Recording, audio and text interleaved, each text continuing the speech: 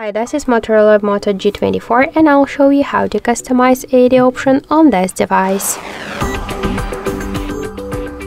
So open Muviz Edge app. In AOD section, select here one from the available themes and tap to apply. You could also customize this theme just by add the backgrounds, to change music controls options, to activate a turn off to show notifications and the date, and battery status to show it always while they were charging or never.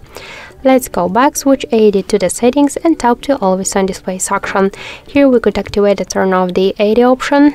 We could show it on lock screen always while they were charging or on music, and also we could decrease or increase the brightness level, to change AOD timeout, low power after timeout, to change the screen orientation, to close it by double or single tap on the lock screen, to close it on fingerprint on screen off, to set the shadow, to activate and turn off burn-in protection and pocket modes, and to disable this option during the calls. So that's how to customize AOD option on our Motorola phone. Thank you for watching, and if you like this video, leave thumbs up and subscribe.